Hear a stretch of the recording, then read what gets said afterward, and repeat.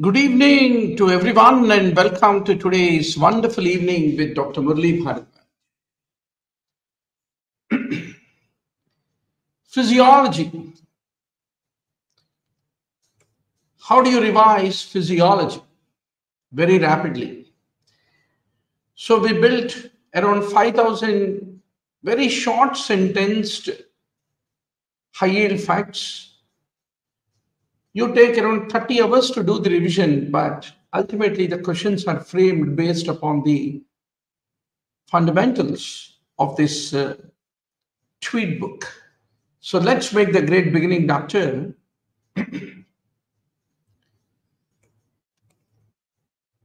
I hope my voice is loud and clear for all of you. Cardiac output variables. They include stroke volume, contractility, preload, afterload, and cardiac oxygen demand. So what is stroke volume? What decides the stroke volume?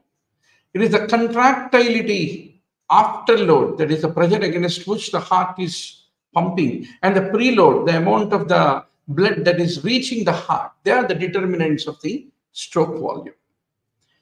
Tell me the conditions with high stroke volume, anything that increases the inotropic state of the heart that lead to development of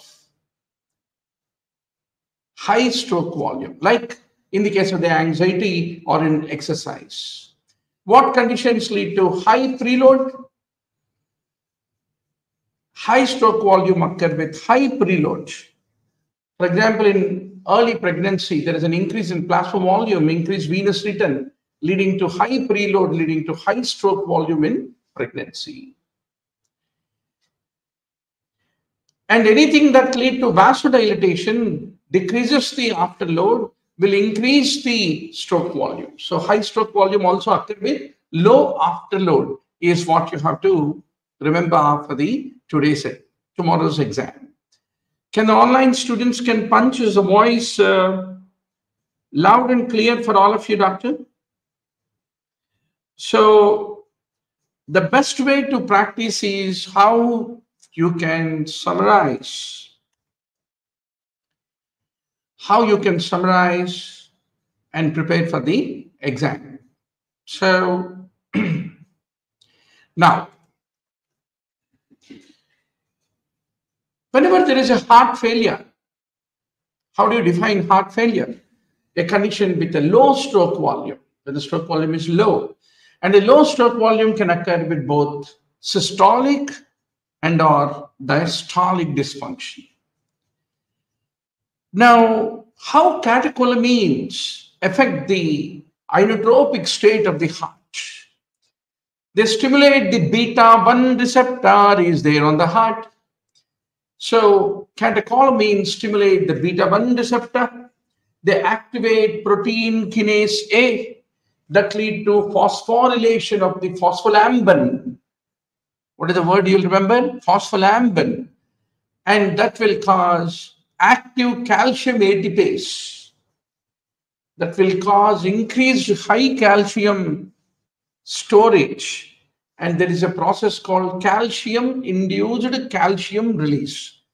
And the moment calcium is released from the sarcoplasmic reticulum, that lead to strong myocardial contraction. So once more summarize, the buzzwords are important. Whenever catecholamines are produced, they act on the beta-1 receptor, protein kinase A is activated, phosphorylation of calcium channels occur that will cause an increased calcium entry, and that lead to high calcium levels inside the sarcoplasmic reticulum, which will stimulate the release of the calcium, and that high intracellular calcium increases the contractility is what you need to basically remember. Now, if there is a low extracellular sodium, what will happen? What is the effect of it on the inotropic state of the heart? Any low extracellular sodium reduces the activity of a exchanger called sodium calcium exchanger. So reduced sodium calcium exchanger will prevent calcium from leaving outside the cell. So more calcium remain inside the cell, and that causes increased contractility. So hyponatremia increases the contractility of the myocardium is what you need to basically remember. All of you know we use digoxin to increase the contractility of the heart, increase the inotropic state of the heart. How does it happen? Digoxin blocks sodium potassium pumps that will cause high intracellular sodium. So remember, any low extracellular sodium or a high intracellular sodium will decrease the sodium calcium exchange. And that lead to high intracellular calcium because calcium is not moving out. And that increases the inotropic state caused by the digoxin is what you need to basically remember. Now, whenever you block the beta 1, what will happen? Beta 1 blockade will cause a low cyclic AMP. Low cyclic AMP will decrease contractility, inotropic state, and it will decrease the stroke volume. So both the contractility and also the stroke volume, both of them will decrease in heart failure whenever there is systolic dysfunction. For example, you got myocardial infarction. A part of the myocardium is damaged. That typically lead to decreased contractility, decreased stroke volume, which will decrease typically in heart failure with systolic dysfunction is what you need to remember. So whenever there is any shock, why the patients go into hypotension? Whenever there is any shock lead to acidosis. Acidosis will decrease the contractility, decrease the stroke volume of the heart is what you need to remember. Similarly, whenever there is any hypoxia, two things remember, hypoxia and hypercapnia, that is high PCO2 or low PO2. Both of them will decrease the contractility, decrease the stroke volume of the heart is what you need to remember. Now, if you look at the calcium channel blockers, there are two types. One is called dihydropyridine type. What are the examples of dihydropyridine type of calcium channel blockers? Nifedipine, nicardipine, nimodipine, amlodipine. They're all dihydro. Whereas diltiazem, verapamil, they are non-dihydropyridine. So, verapamil, diltiazem, like non-dihydropyridine calcium channel blockers also decrease the contractility, decrease the stroke volume is what you need to remember. Now, what is preload? Preload is how much blood is coming to the heart. It depends on the venous tone. It depends on the circulating blood volume. So, preload, how will you know the preload? At the end of the diastole, how much volume of the blood is there in the ventricle decides the preload is what you need to remember. So, preload is decided by the ventricular end diastolic volume. It depends on venous tone and circulating blood volume. So, what is the effect of nitroglycerin-like drugs? They're all vasodilators. Vasodilators like nitroglycerin decrease the preload is what you need to remember. Next comes afterload. Afterload means whenever there is any vasoconstriction, arterial vasoconstriction, arteriolar vasoconstriction, that will cause increase in the mean arterial pressure. It is the mean arterial pressure against which the heart is pumping the blood out of the heart into the aorta. That's the reason afterload is approximated by MAP, mean arterial pressure.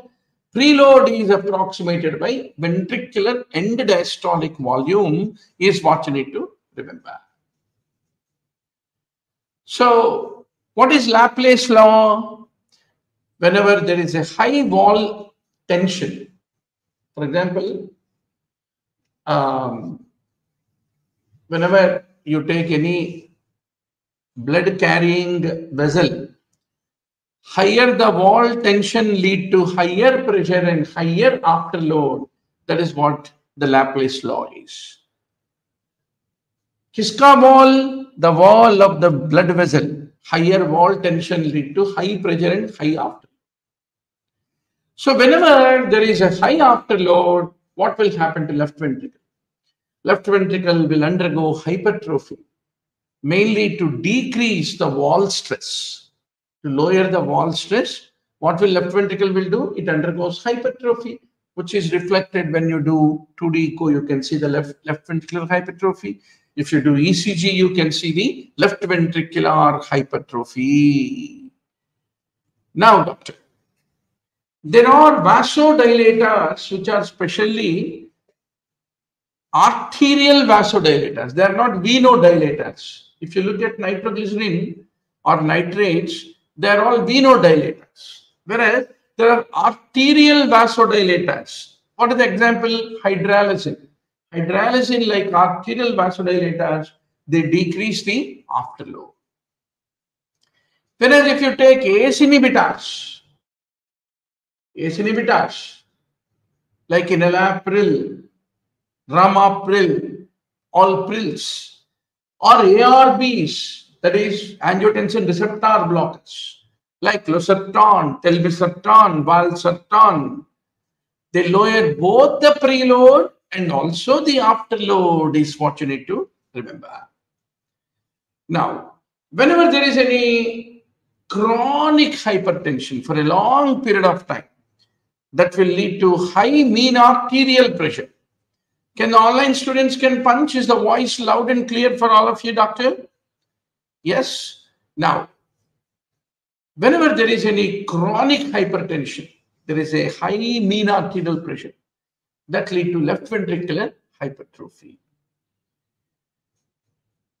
So whenever the heart is beating very strongly, it requires high contractility. If the inotropic state is very high, it requires a lot of ATPase pump to function, to release the sarcoplasmic reticulum's calcium. That's the reason the myocardial oxygen demand will increase with high contractility. Myocardial oxygen demand is increased with the high heart rate. Myocardial oxygen demand is increased by the high afterload. It is directly proportional to arterial pressure. High blood pressure will lead to high myocardial oxygen demand is what you need to basically remember. Then any increased diameter of the ventricle, Laplace law kya bola? Increased diameter of any chamber will increase the wall tension, which will increase the myocardial oxygen demand is what you need to remember. Now, what is coronary sinus? Most of the deoxygenated blood typically passes through coronary sinus. Coronary sinus is the venous drainage of the heart. So what is the wall tension? It follows the Laplace law, where the wall tension equals the pressure multiplied by the radius of the viscous, that is ventricle. Ventricle is a chamber. The chamber's radius, the more distended, more radius. So Laplace law says wall tension equals pressure multiplied by the radius is what you need to remember. So this is how around 30 points we can revise in 15 minutes, doctor. And at this rate, we can finish 120 points revision in 1 hour. That means it takes 30 to 40 hours to finish one round of revision of this 5,000 tweets, 5,000 physiology tweets, which you need to master to get that dream 6 to 7 questions correctly answered in the tomorrow's NEETPG exam. So keep following me. Please like this video, share this video, tell your friends about this video, about the tweet books. Totally 20 tweet books I will give you. This is the second of the 20 tweet books. Already first tweet bank ebook of anatomy I already gave you.